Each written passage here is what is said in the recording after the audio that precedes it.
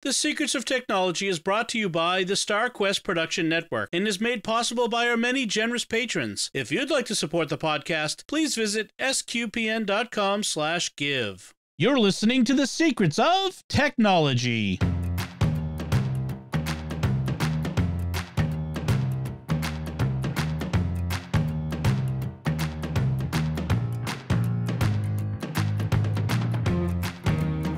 Hi, I'm Dom Bettinelli, and you're listening to The Secrets of Technology, where we discuss the technology news that's important to you from a uniquely Catholic point of view.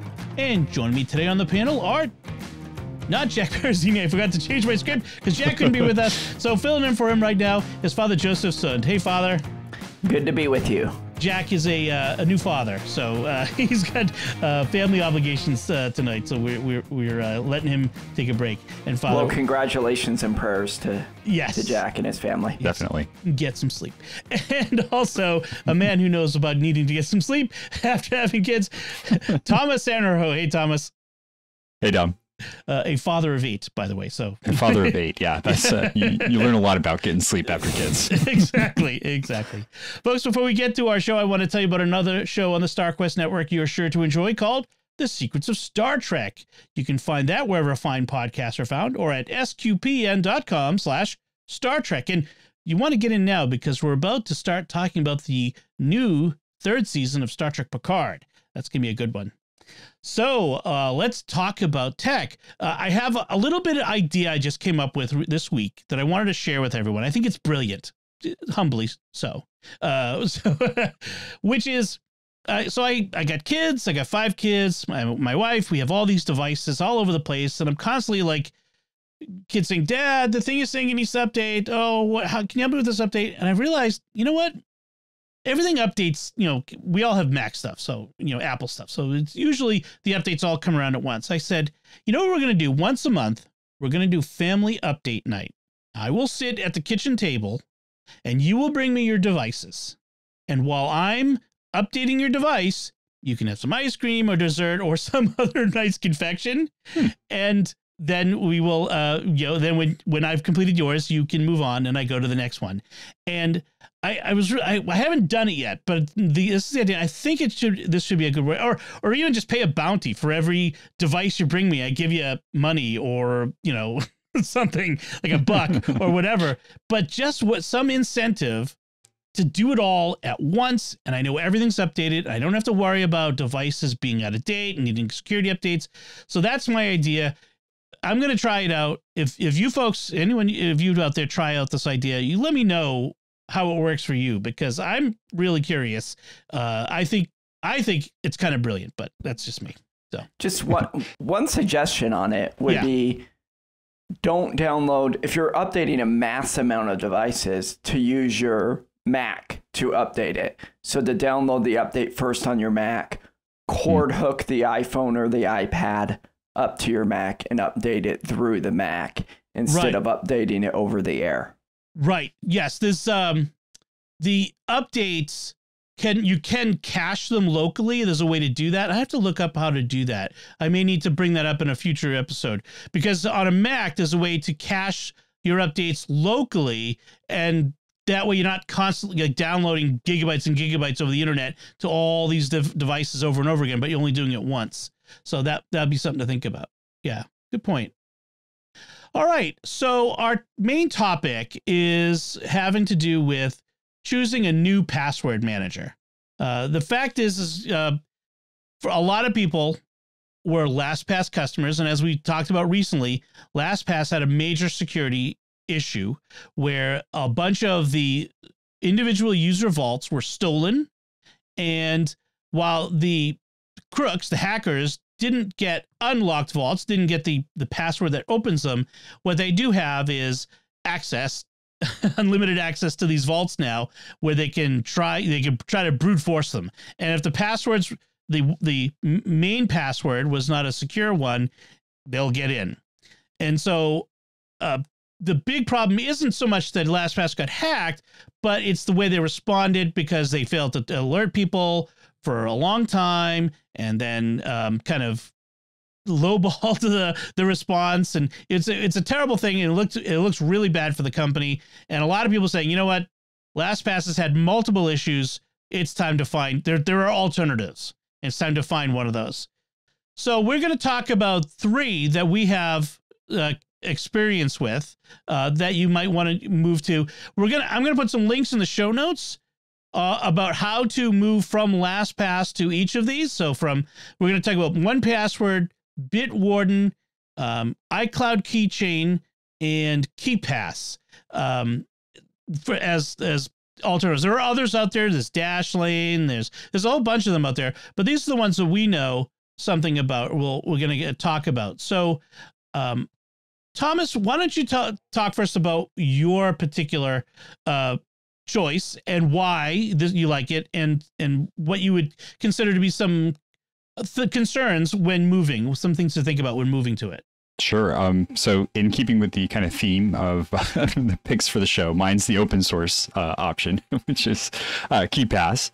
And I really like KeePass because it is an open source option. They've gone through several security reviews just to make sure that everything works the way it's supposed to. They keep getting clearances off of the security reviews, which is good. The big draw for me to KeePass is that nothing is owned by someone else. So my passwords aren't stored by someone else if I don't want them to be. And I can download the software on pretty much all of my devices. There's a lot of integrations that are built by the community so that it can connect to just about anything you want to. You were talking about browser extensions. There's community browser extensions that use KeePass. So the really great thing is that it stores your passwords locally. You can set it up so that they work on the cloud, so that there's only one aggregator for you, but you own that space, and it's not like it's going off to some other, like LastPass owns your passwords and it has this database that's going to be hacked, which is a draw for me, but maybe a detractor for you. Maybe you want somebody else to handle that for you, and that's reasonable too. So I would say the biggest drawback here is that it is a little bit DIY. And when I say that, it's not DIY in the sense that setting up a Linux box is DIY versus getting a Mac. Right. So it's not that bad. Uh-huh. But there are some considerations that you need to make. Like, how do you want to store those passwords? How do you want to carry them around with you? How are you going to use them? It's not as one-click friendly as LastPass. It seems to be. So that's another thing that there's maybe a couple of steps to getting your password into something from KeePass, which I don't mind, because the amount of time that I'm saving just by having a password manager, it's worth it. Right. That's a good point. And when you talk about the storage, if you could store it locally on your local computer, which if you did that, then you don't really have access to it on other computers, right? If you're just storing it locally. Right. So, but if you could store it, like, can you store it in Dropbox? Is that an alternative? They have some methods for you to do cloud storage. You can store it in something like Dropbox. You could GitHub it. That's how I ended up using mine, was to GitHub and kind of connecting it that way. You can also put it on a USB and use it as like a physical key. So you can run it off of a USB and just use it as a physical key. That was an interesting idea. I haven't toyed with that as much, but I would like that, because I think the idea of having like a physical drive that I can plug in and use my passwords from there would be really nice as well. But you really want to have good backups in that case. Right. very much so. Yes. Well, and the great thing is that you can store different sets of passwords too. So if you have a professional set of passwords and then a personal set of passwords, or your kids' passwords are all stored in one spot and then your passwords are in a different spot, each of those different libraries of passwords is password protected by a single password. And then you go into that library and you can have all of them open in tabs and just flip between them if you need them for whatever different reasons. Okay. So it's a really great way to kind of manage the mess that can be, especially when you have as many kids and users in my house as I do. It gets a little chaotic trying to manage the passwords. I can imagine. And that's things, if you want to share passwords with like a spouse, you probably can do that as well. That shared method. Absolutely. Yep. You can just export that library and drop it right over to them. Okay. Does KeyPass allow you to do two-factor with like TOTP where generated codes and things? Is there a way to do that through it? I believe so. I use my Authenticator app. To be honest, I use Authenticator app on the Google Authenticator app to do that sort of stuff. So I haven't played with KeyPass, but I think it does have that option internally. Okay. Cool. Good. Excellent. So KeyPass is a little bit more DIY, a little bit, but it's open source and you have more control. And that's what you're balancing there is control and, you know, that sort of sense of security that I have control of it with convenience. Okay. So that's pretty good. Okay. And Father, you use Bitwarden, correct? I do. And Bitwarden is also an open source project, but someone else, Bitwarden, is hosting it. Their code is made available open source. So if I really wanted to, and it would be much more DIY than Thomas's is, I could host my own instance of Bitwarden. I don't do that. So I use it through Bitwarden. I have myself set up. I also have my parents set up on it. They weren't ever using a password manager. They had the same passwords that they had since 1999, and we needed to do something about that. And so the solution was to get them all on Bitwarden. And so nice thing about Bitwarden is ties in with all your devices. So I have it working on my iPhone. I have it working on my Mac. I have it working on my Linux box. It works on my Windows computer. All the browsers have the extensions, so on and so forth. So wherever I am, just like LastPass has, it just pulls it up. Let's see. It also advantage is it has very easy with a two-factor authentication if you're paying the $10 a year, which is cheap.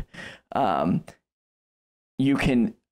automatically will put that two-factor into your clipboard. And so all I have to do when the two-factor comes up is Control V, it's in, we're good. Okay. So it makes the two-factor really easy. And then everything's locally encrypted. And so, but I know you may be weary of that because LastPass said that too. Right. Well, and it's just part of the problem with LastPass is giving away the encrypted vault in addition to potentially insecure master passwords. If you had an awesome master password, you're probably okay with your LastPass vault. Probably. But if you didn't have a great master password, you're not okay. And that's the thing. I like that. So KeyPass is free, obviously, right, Thomas? It's free because it's like free as in free beer, open source. So, but I like that Bitwarden is inexpensive. That's for the personal. They have a free level. They have a $10 a year level, which is nothing. But even business is $3 per month per user for a business one, which is pretty good. And the free level, just be clear here. For most users and probably a large amount of our listeners, the free level is enough. Right. If you don't get that two-factor authentication stuff with the free level, and what else don't you get? Emergency access, security emergency reports. access. Yep. So that's I can set someone up as my emergency contact. And then let's see. Which for $10 a year, that's not. That's totally reasonable just for that right there. And then I get 1 gigabyte of personal storage, so I can actually inside Bitwarden I can share files with. I believe they have to be other Bitwarden users. I'm not certain on that one. Okay. I haven't used that too much. They have a family plan for $3.33 a month or $40 a year, which covers up to 6 users, which that's a lot of families. Okay. That's 4 kids. That's a lot of families. So, that would cover my family because I have several kids that aren't using they're not at the level of needing a password manager yet. Mm-hmm. So, I mean, that's a pretty good deal for $40 a year, because it gives the admin, mom or dad, ability to administrate the other users and that sort of thing. Yeah. So that's pretty good. Yep. I did set my parents up on a free account, but they are able to have 2 users that share passwords with each other. Good. So husband and wife could share their passwords with each other on the free account. That's what my parents are doing. It stops my dad from putting all of his passwords into a unsecure spreadsheet. And so mom has the passwords, dad has the passwords, and both of them are able to share those passwords with each other without having to, exchange them through a text message or email or spreadsheet or piece of paper. That's like and so the unnamed former organization I once worked for, which stored all the passwords for the organization in a Word doc on a server, password, opened server on an unsecured Wi-Fi network, so that anyone walking by the door to the office could basically steal all their passwords. Yes, because churches have the most secure. I'm not saying it was a church. You're not saying it's a church. Sorry.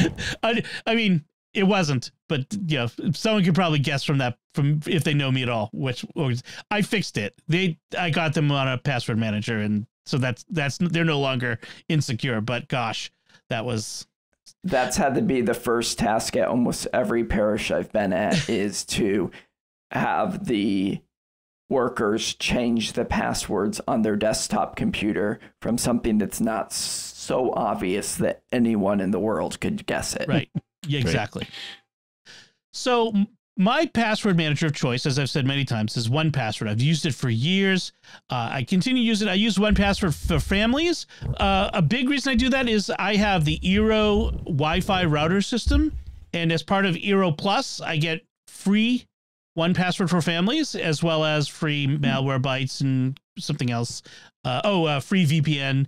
So it's a pretty good system, but even if it wasn't free, I'd still be using it because I love 1Password. They've changed a lot over the years. They have their new 1Password 8. Some people didn't like it because it forced you into the cloud. You used to be able to store your vaults. That's what they call their library of passwords. You can have separate vaults for different purposes. You used to be able to store your vaults like in a Dropbox or someplace else, but they forced you into the cloud, partly because it's easier for them to manage and secure it. That's a big thing. And you get all of these administration tools that for administering and for recovering, frankly, your passwords. If you have someone in your family organization loses their master password, you wouldn't be able to do all that if it wasn't, centrally in the cloud. So it does that. It does the 2-factor built in, so you can have it store the 2-factor codes. Some people say you shouldn't put your passwords and your 2-factor codes in the same place. That's kind of defeats the purpose of the 2-factor to have that separation.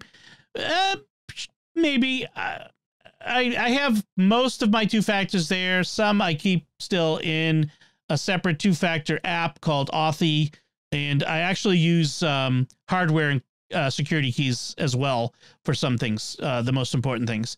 And so the 1Password can be a little more expensive than the others. It's definitely more expensive than those two if you're not getting it for free with Eero Plus.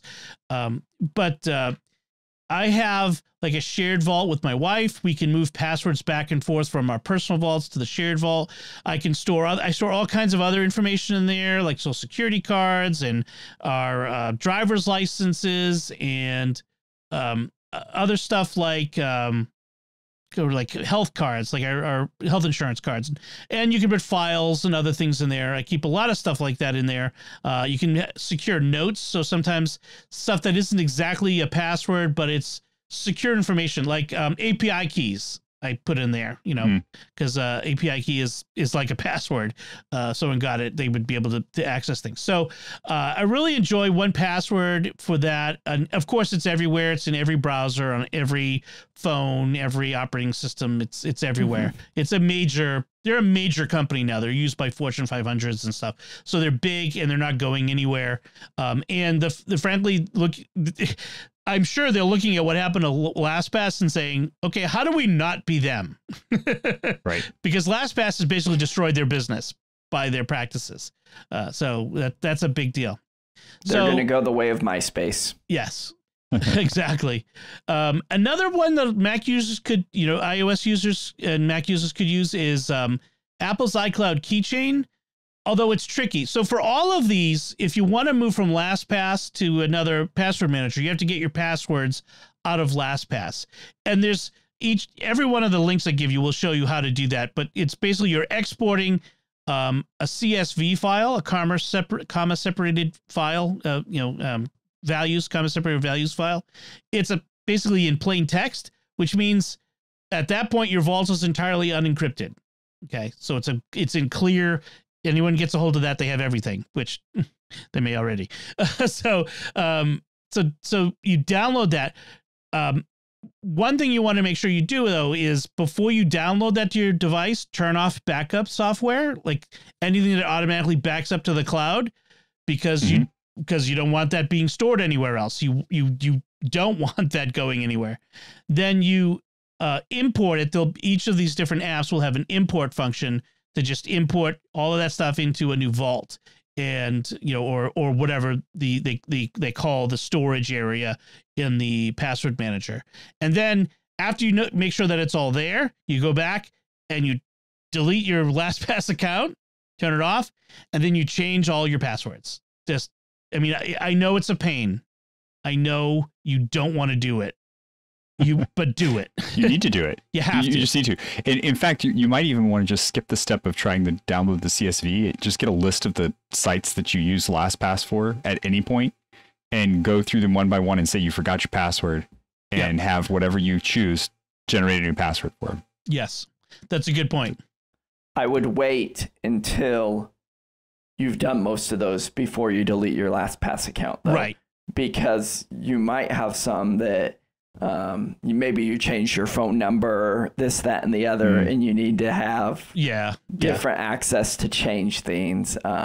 And I've been burned on that before, so be careful with that. Save your email passwords for last. Yes, it's probably the best bet. Yeah, in fact, go from less important to most important. Start with the least important and move to the most important. And your email account is your most important, even more than your bank account, quite honestly. Because your email account is going to be the hinge, the linchpin for everything. Because your email address is the way that all of these accounts are going to connect with you.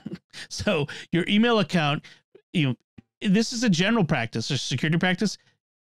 Keeping your email account secure is probably the most important security practice you can do. More than anything else. So do that one last and make sure that's a very secure password, please. And make sure your spouse is being safe and secure as well. It does you no good if you use a great password and your spouse, who's sharing the vault with passwords with you, is using like their birthday or, Panda 1234 or some silly thing like that. If they're using a really bad password, that's your security hole. That's where they'll get you, not through your account. So just something like that.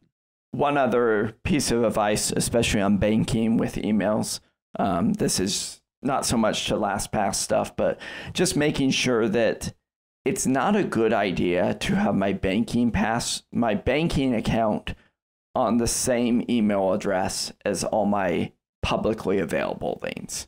That's a good point. Use even a dedicated separate email address just for that. Yeah, that's a really good point. Yeah. So one thing, a wrinkle in this, if you're gonna, because I was starting to talk about the iCloud keychain via Safari, you can't import a CSV into iCloud keychain. So you need an intermediary. So what is Apple what Apple doesn't recommend this, but I think this is The Verge. That's the link we have. They recommend Firefox or Chrome both have password managers built in. So they recommend downloading the CSV if you're going to do the CSV, importing it into either Firefox or Chrome's password manager, and then Safari has a way to import from another browser. So you'll do that, then you'll go back and delete it out of the browser that was the intermediary. So that's one thing that would be the wrinkle with iCloud Keychain importing and moving to that. Tim Cook needs to get on top of that one, doesn't he? Yeah, they do. Yeah, if they want people to use iCloud Keychain, they got to make it a little better, up to par with the other ones. So when choosing a password manager, some important things. It should let you install apps on, the password app on multiple devices, including mobile, whatever your mobile is. Make sure that's what you want to make sure it's your style. If you're a PC person, make sure it works on Windows. If you're a Linux person, make sure there are Linux clients. So that's the important thing. Make sure. And for Android, be careful of the actual flavor of Android too, because there are some that aren't as up to date. And so if you have one of the newer phones, but they haven't created an app for that newer phone, you're not going to be able to use it. Good point. Excellent. Make sure it can generate secure passwords for you. Actually, there is a great website for generating passwords. And I'm just trying to think of, I think it's xkpassword.net. So it's xkpasswd.net, and it will generate any kind of password you want. And you can put in all these different variables on, how you want it to generate the password. And it's inspired by a great comic from the online comic XKCD about password vulnerability and how to create a hard to guess password. And so that's what inspired it, but it will give you all kinds of different passwords for all kinds of different purposes. So if your password manager doesn't have one built, a good password generator, this would be a nice way to do it too. It looks like all the ones that we've mentioned today do have a generator in them. Yes. A decent one will have a generator in it. What else?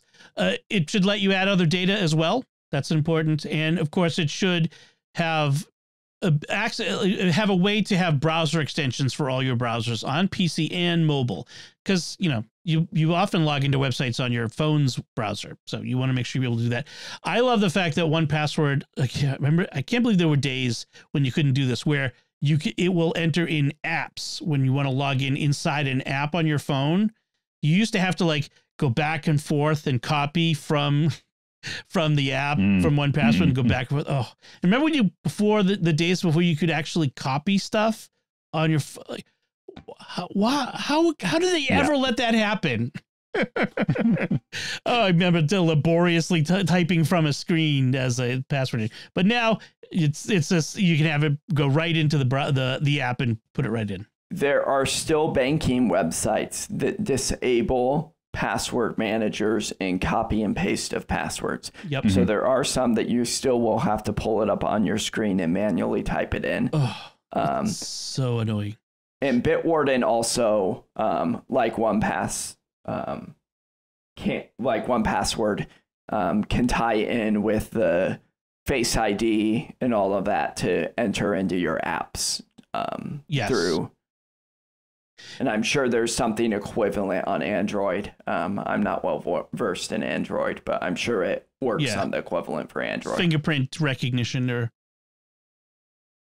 So, and then in the future, there's we've talked before about passkeys is a new technology that's coming, and 1Password is already committed to being there for passkeys. It's a way of having a kind of two-factor authentication through a device, so that your phone becomes like a hardware encryption device. That's a very simplified version of that, but and hopefully all the others will be following suit as well. I'm sure Bitwarden will be there, and hopefully KeePass, because it's open source, will also be there as well. So Yeah, Google's already piloting it. So if anybody's using Google, when you log into your account occasionally, I mean, if you're like me and you always have your browser just dumps everything when you leave. Yep. I always have to log back into my account. When I do that, it asks me for 2FA. And at this point, like it can do Bluetooth on my phone. It can do plug on my phone. It can just have me click a button. So I'm really looking forward to the day when that's kind of the way everything's signing in. Yeah. Whenever you log into Bluetooth, to Google, on my iPhone, I always have to go to a Google app, open it up and approve the login. Yeah, that's true. That's sort of the way it will work. Something like that. It's similar to the way, like with my Apple Watch, if I'm sit down at my Mac and I have my watch on, it will automatically unlock for me. Right. Yes. The new iOS 16.3 actually now has you can use the hardware security keys. So like YubiKeys from Yubico. You can use those as a security unlock on it, and in fact, it will work with the NFC ones, which is really nice. So, that's pretty cool. Yeah, we should talk about that in a future episode because it's I use hardware encryption keys, and they're really great for that. They really provide you with some security that you wouldn't otherwise have. That'd be a fun episode to do. Yes. Yeah. So, folks, if you have any questions about moving to a new password manager or which password managers to choose or using any of the ones we've talked about, be sure to drop us a line, technology@sqpn.com, or go to our Discord server at sqpn.com/discord and, drop a question in the Secrets of Tech channel that's there, or, however you can get a hold of us. We'd be happy to answer any questions. All right, so let's move on to take a moment to thank our patrons who make it possible for us to create the Secrets of Technology, including Peter O., Michael H., Thomas H., Marco P., and Father John R. Their generous donations at sqpn.com/give make it possible for us to continue the Secrets of Technology and all the shows at StarQuest. And you can join them by visiting sqpn.com/give. This StarQuest show is brought to you by Tim Shevlin's Personal Fitness Training for Catholics, providing spiritual and physical wellness through personalized nutrition, workout and prayer programs, and daily accountability check-ins. Learn more by visiting fitcatholics.com. So let's talk about some of the headlines that are interesting right now. There's this article I want to talk about. It comes out of India, and it's from an Indian source. It's an Indian news website. I haven't seen the same data from an American site, so I'm not sure how reliable it is. But it seems kind of if the exact numbers aren't good, the information is good. Which is this article claims that Americans were tricked into losing $10 billion by illegal Indian call centers in 2022. So those scam calls that you get, trying to sell you extended warranty or various other things like that. The very same call centers that the YouTuber Mark Rober, what's his name? Mark Rober, right? Yeah. Right. Okay. That sounds right. For a second there, I thought, wait a minute, is that right? No, yeah. Mark Rober, he's a big YouTuber, and he did this whole expose of these Indian call centers that scam people.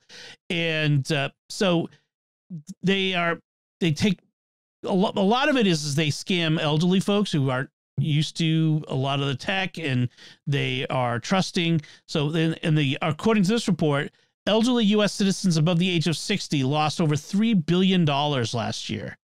It's just the numbers are staggering. It's gotten to a point where the FBI now has permanent folks over at the U.S. Embassy in India dealing just with this.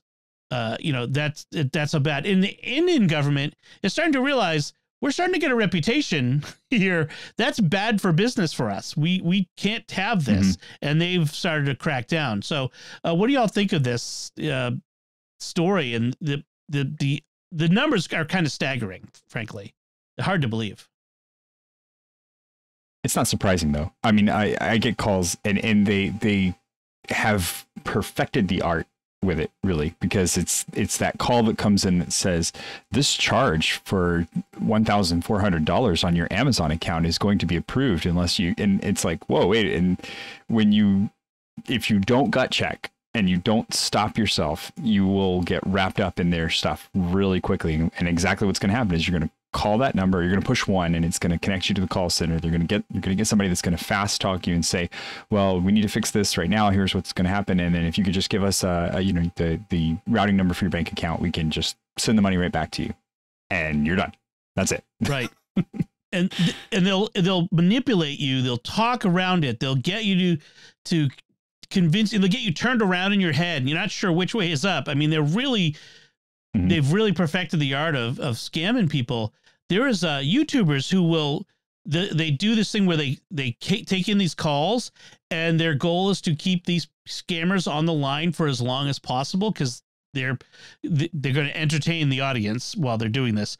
But also, their philosophy is if the longer I keep you on the line, the fewer people you're scamming. You know, if I can, if I can do that.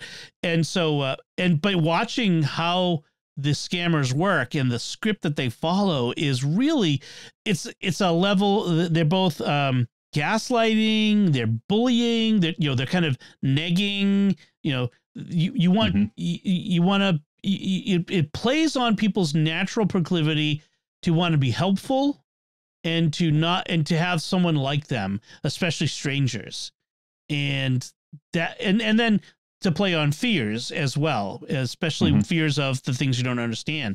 And that's what's really scary. And I really fear for especially older folks who are a little more vulnerable, maybe cognitively not as sharp as they used to be. And that, I mean, I'm not sure how you help them unless you train like your elderly parents.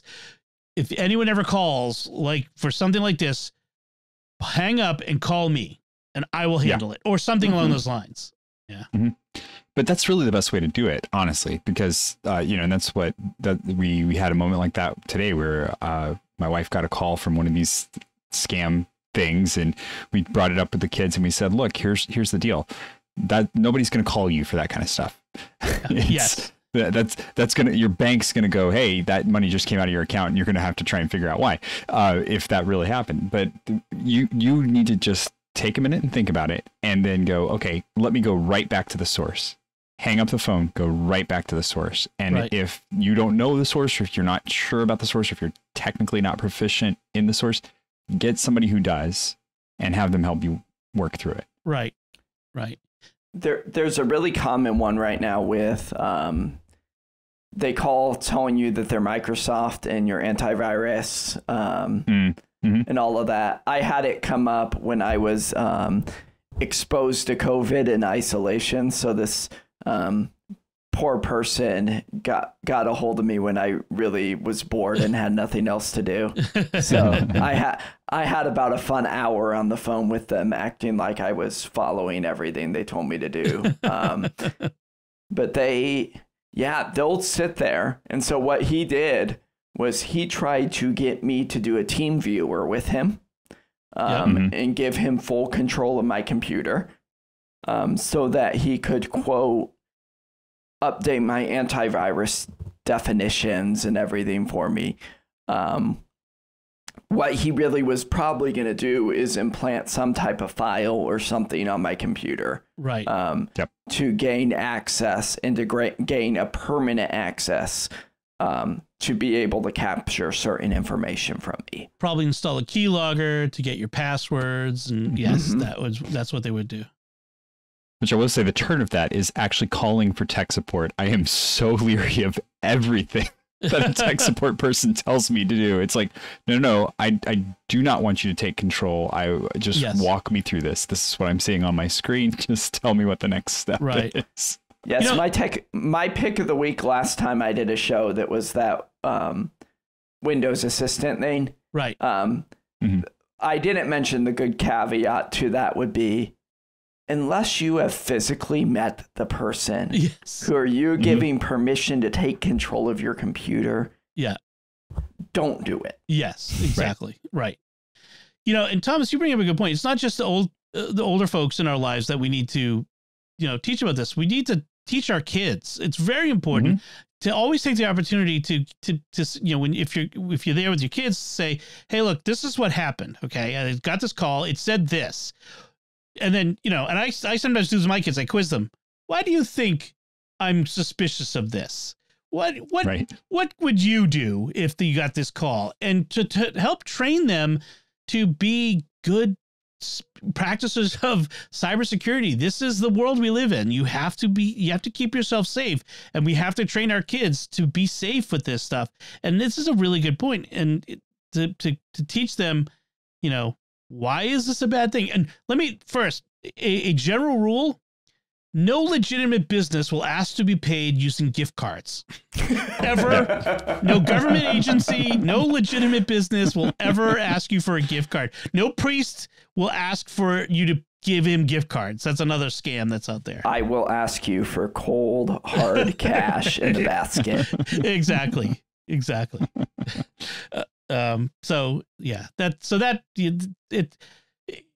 There's $10 billion a year worth of people getting scammed still. This is a problem. And so we need to, partially we need to help fix it by helping the people in our lives fix it. All right. This next headline is a great headline. Oh, I love this story because I might want to go work for this company. Shopify tells employees to just say no to meetings. After they came back from Christmas break, Shopify told all of their employees that they were conducting a calendar purge, removing all recurring meetings with more than 2 people in perpetuity, while reaffirming their rule that no meetings at all can be held on Wednesdays, and big meetings of more than 50 people can only be conducted within a 6-hour window on Thursdays with a limit of 1 per week. And workers are encouraged to decline other meetings and remove themselves from large internal chat groups. Yes. I so wish this was in effect at previous jobs. Shopify is my spirit animal. That's a business that understands how things get done. Yeah. Other than really I need to sit down and walk you through this. There's just nothing that a meeting is going to accomplish that an email can't. Have you guys both had experiences, and I'm sure, Father, you've had this experience in the church, of sitting down in a meeting and at some point saying to yourself, this could have been an email. I bought my last, I have that mug. I bought my last pastor a mug that said, this is my meeting mug. When it is empty, the meeting is over. That's good. And then I have a similar mug that says, this meeting could have been done by email. Well, I've also the sort of thought to myself, why didn't you just email me your presentation deck or, your PowerPoint? Because all you're doing is reading the cards to me. There's no right. So often I've sat through meetings and just thought to myself, why are we spending all this time doing this instead of me doing my job? And part of the problem is managers need to feel like they're managing. Yes. Yeah. We have a meeting for the sake of having a meeting. Right. And this isn't necessarily technology based on this, but if I'm having a meeting, one thing of basic management is to always have an agenda. Yeah. And it forces you to make an agenda. So sometimes we have staff meetings and we sit down and we're typing up the agenda and we look at it and we say, guess what? There's not enough stuff to manage a meeting right now. Right. Yeah. And there's the email. You just wrote the email. Exactly. just send that. And there are plenty of times, especially with a recurring meeting, where you should just say, you know what, we don't need a meeting this month. There's nothing to talk about. So let's just move on. We'll email any information that needs to go out. And the flip side of this, though, is the bosses have to make sure that the employees thus communicate with each other outside of the meetings. I could get rid of meetings, but if people don't respond to my emails, I'm going to have to call a meeting. Like if I send you an email and I need your response, you need to respond to me. You need to, to be available. So there has to be that back and forth that the meeting is no longer providing, that people have to commit to. I'd caveat on just meetings of, especially in areas of both education and ministry, of there being things that are continual, that I have to talk with teachers about kids' development, or, two priests are talking together about ministry things, that there needs to be a deliberate time set aside. That's a meeting that should always be recurring. And the other thing, to get into marriage prep mode here, family meetings, especially meetings between spouses, should be a scheduled recurring meeting. Right. And the main reason I say that is because the husband hearing, "We need to talk," versus never good. Versus, "Hey, it's the second Wednesday of the month and we meet." It's right. Is a lot better to hear. Yes, "we need to talk" is never a good thing. Always put dates on the calendar. Dates, like going out on dates or cooking together. That's yes. I have a recurring. That is a meeting. Yes. To have recurring. Yes. I have a recurring meeting with my wife every week. We do a podcast. And when the podcast is over, we often sit and talk about things that we need to talk about anyway. So that's our recurring meeting.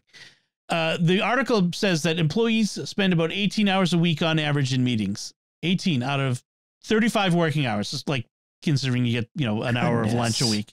18. That's half. That's half of your time spent in meetings. Now, a lot of people work more than 35 hours a week, but still, it's crazy. So imagine just if you're paying that person $20 an hour, right? That's a lot of money to sit around and do something that's sitting in a meeting. And so not getting anything done. Right. So think about this. So Shopify is saying this. So in a week, right? 18, 20, right? We're talking $400 or so per employee. Per employee. If that employee's just making $20 an hour. Right. Then which is a pretty mid-level employee right now. Yeah, that's pretty low for a tech company like that. Yeah. And so, you're talking per employee $500 to $1,000 on meetings. And you think about it, if there's more than 2 employees in a meeting, everyone, like most of the people in that meeting, are basically biding their time until it's their turn to talk, until they have something that's relevant to them. For most people in meetings, much of the meeting is spent waiting for something relevant to apply to them. So yeah, I agree. I agree with that. But salary employees can have as many meetings as they want. Just kidding. Yes. So our next headline is interesting. I'll see how you guys feel about whether you'd be a potential customer for this service. This new app wants to pay you to share your data to advertisers. So Caden, C-A-D-E-N, has looked at the current trend of privacy, especially with Apple turning off the spigots on our data, our private data, and they're saying, look, how about if people opt in and we'll pay them to share their private data, the things that they do, the places they shop, the kinds of things they buy, to people the companies that want to buy it. And then we'll give some of that money to you, and you can make $5, $50, $100 a month, depending on how much data you give. What do you guys think of this? I mean, if people go into it with eyes wide open, is it okay? Father, you're shaking your head. Is this just for you, or do you think it's a bad idea in general? That says it all. Yeah, I can't even put words to it right now. It's just you're selling yourself, and that's not good. What do you think, Thomas? I if they were actually buying something, like if there were a give and take here, it might be reasonable, but it feels like it's just, well, you're going to have this happen anyway. Let's just go ahead and admit that you're the commodity, and we're going to lowball you as far as we can, because there's no way they're giving you anywhere near the amount of money that they're going to make off of selling your data. Right. And you hit on the key of this, that we can tie it in with the Catholic social teaching thing, right? That the moment the human person becomes the good, right? Not the good and something good, but the product. Yes. Right. The moment we have become the product, then there's something that is distorted and evil about that. Right. And it's not focused towards the human person anymore. It's focused towards the person serving capitalism. Right. Instead of capitalism being at service of the human person. Right. There's nothing wrong with advertising per se. In which case, you know, the eyeballs, the attention of the consumer is the product we're looking to buy as an advertiser. So there's nothing really wrong with advertising, but this goes over the line to, I want to know about all I can about you in all the private ways I possibly morally, ethically, and legally can do it, and maybe sometimes in the gray areas of that. Right. And find out, and then I want that information. And frankly, a lot of these, they don't really need all this information. It's better. I mean, they can more target things. They can make more money if they have this information, but because, you know, companies made tons of money without having all this this personal information in the past. So it feels icky. And even though I agree, even though people would be opting in and getting paid, gosh, it feels kind of like, I don't want to go there, but you know what it feels like. Yeah. Yeah. Well, and I'll give you the alternative solution here. Another site that I've used that I like, that I will go to occasionally. It's called respondent.io. It's a really great site that's basically marketing research, and they just need people to answer questions. And so what you do is you go and you create a profile on respondent.io, and you fill in some information about yourself, and then marketing people who are doing research about something will find you based on your particular background, what your employment is, something like that. And then they will pay you to sit with them and spend some time doing an interview.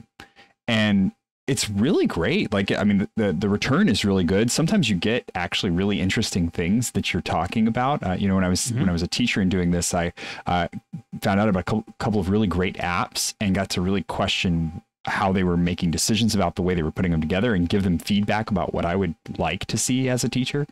And I got paid to do it. And so, it was paid for my time, and not just my, and for my opinion, but not for like this just like creepy spy over my shoulder thing. Right. I think that's the difference. It's not so much like, it's one thing to pay me for the intellectual product that I can offer you, which is my opinion, my ideas, my thoughts, or what I choose to share with you verbally. Like I like this kind of store. I like that kind of thing, whatever. But it's different from selling you access to peep into my life, like to be a little peeping Tom on my shoulder to all the things I do and see and experience. Yeah. And then also remember that this data, we're not just trying to sell you something, but often we're trying to manipulate you and change your mind in things as well. Right. So I think of like, right, we had the whole scandal of Cambridge Analytica. We have the Facebook, Russian, whatnot, right? Whatever that is. So the psychological manipulation thing about making people depressed. Yeah. Yep. There's still a fact. Okay, yeah, in Instagram that you have attacking young girls' body image over and over and over again. Right. Right. You're manipulating people's minds to use your product. Right. More. And so I'm getting that data as Facebook or as Instagram, and I'm using that data to change my algorithm in a way that I can make people become more addicted to my product. Right. And so there's this really sick and perverted way in which you have become the product, right? And that Yeah, and that's why that just sits so uneasy with me is anytime we can give people, you're giving people an opportunity then to delve in deeper to the human psyche on how their data is being done. Right. With consent. And that just seems like it's going to get even uglier. Right. So I think we're in agreement. No to this. Yeah. So that's good. All right. So those are our headlines this week, and we would love to hear your opinion of any of that. So you can let us know what you think. Let's move on to our picks of the week. Father, your pick is first up. Okay, my pick for this week, I'm going to go on the educational line here now. It's a product called Tinkercad.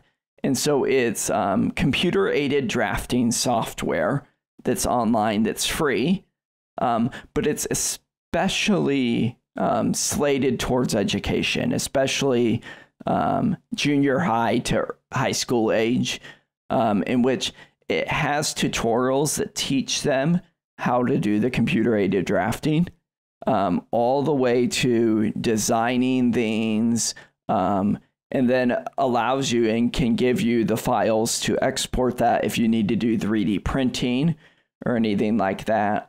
You're able to use the files of Tinkercad. If I were to use regular aiding drafting software and have to purchase those licenses for my school, we're talking thousands of dollars, right? And so we have used this software to have kids design things to do 3D printing. And I just love it. It's, and I've used it to design stuff on my own as an adult. So there's a lot to it that's really good. Great program, definitely from a fellow 3D printer here. That's absolutely a wonderful program. My sons got started on it. They actually were bringing me stuff from Tinkercad to print on my printer before I taught them Blender. And it was I didn't even I had shown them how to use it, and they went and grabbed it on their own and started making things and said, "Dad, print this for me. Dad, go print this for me." So I had kids one year design bridges. So instead of doing like the popsicle stick bridges, yeah, we actually did design bridges. Actually, they did their popsicle stick ones first, and then we used those same designs, and we had them initially do the popsicle stick design on the Tinkercad, right? And then we printed them out as well. And it was really cool to show them how much sturdier, right, these 3D print designs could be than. I did a couple of them we printed with different material to show them differences of strength and material and whatnot. So cool. And it's a web app, so it's there's no software to download. Correct. Is it free? Is it cost money? It is free. Nice. And as an adult or as a parent or a teacher, you can log in and have your kids store stuff and check it in with you as well. So there's some back end teachery stuff that you can do. So you can let them do an assignment and they can share it with you so that you can see the 3D design that they've put together. And there are some community parts to it too, where people who have created things have shared them out, and you can go and look at their designs, see how they built it.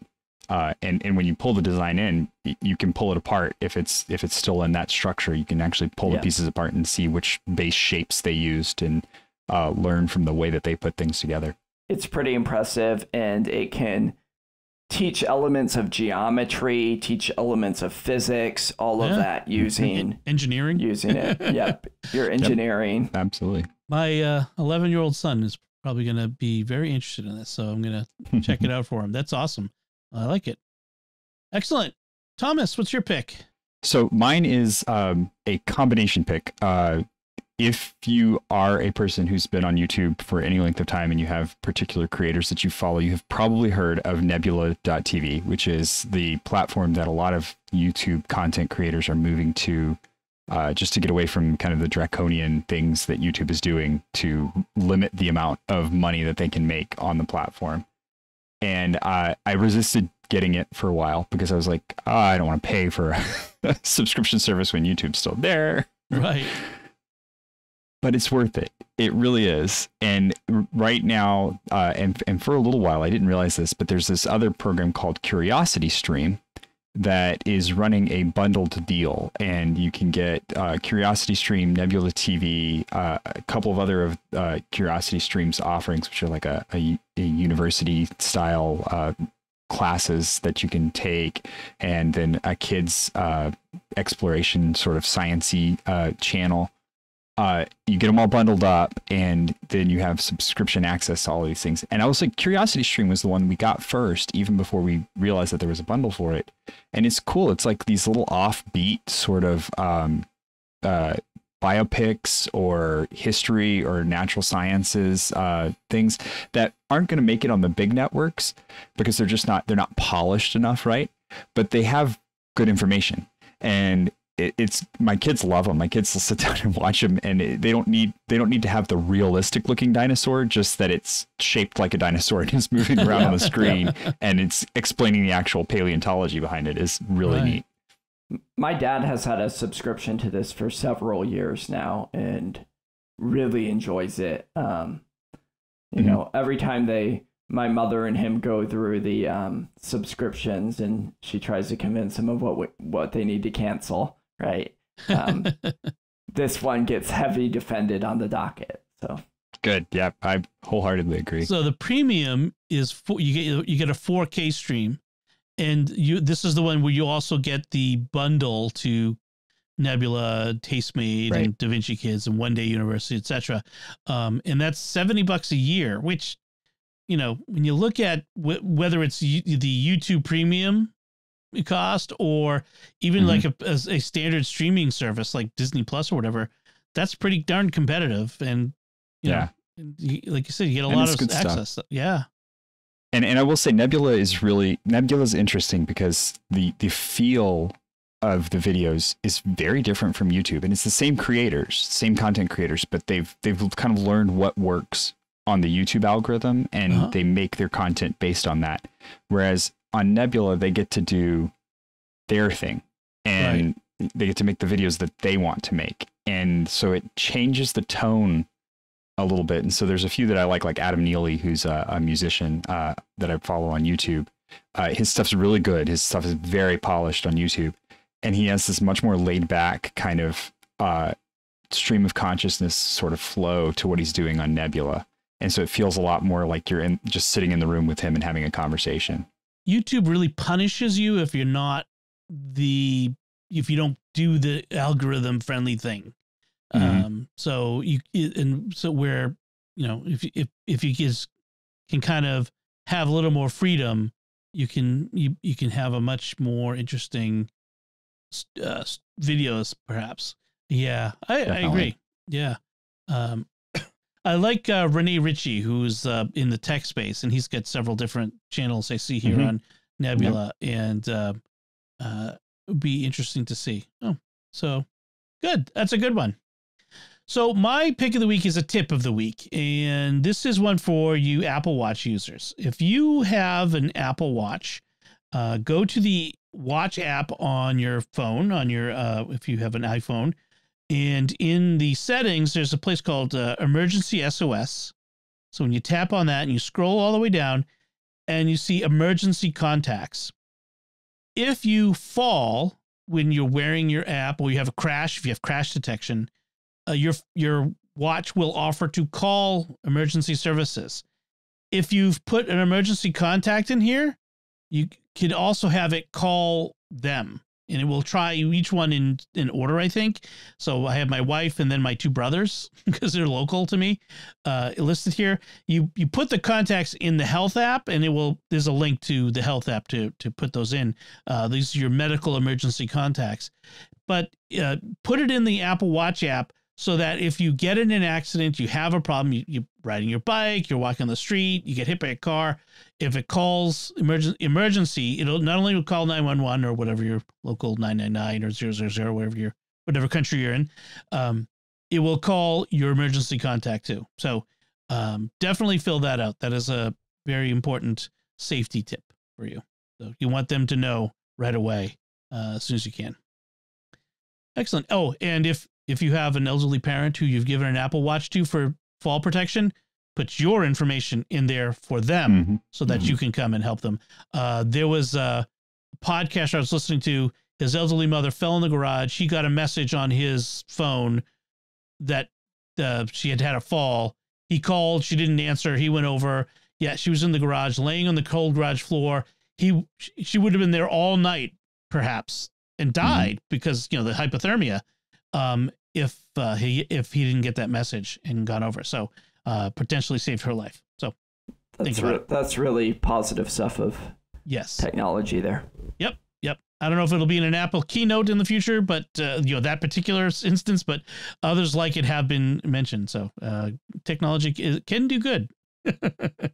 All right, that's it for us this time. We'd like to ask you to give us your opinion of anything we've talked about, or if you had questions on things we've discussed, we'd love to hear from you. You can do that at sqpn.com/technology or the StarQuest Facebook page at facebook.com/StarQuestMedia. Send an email to technology@sqpn.com. Visit the StarQuest Discord community at sqpn.com/Discord. And you can find links from our discussion and our picks of the week on our show notes on starquest.fm/TEC197. That's the show number, Tech 197.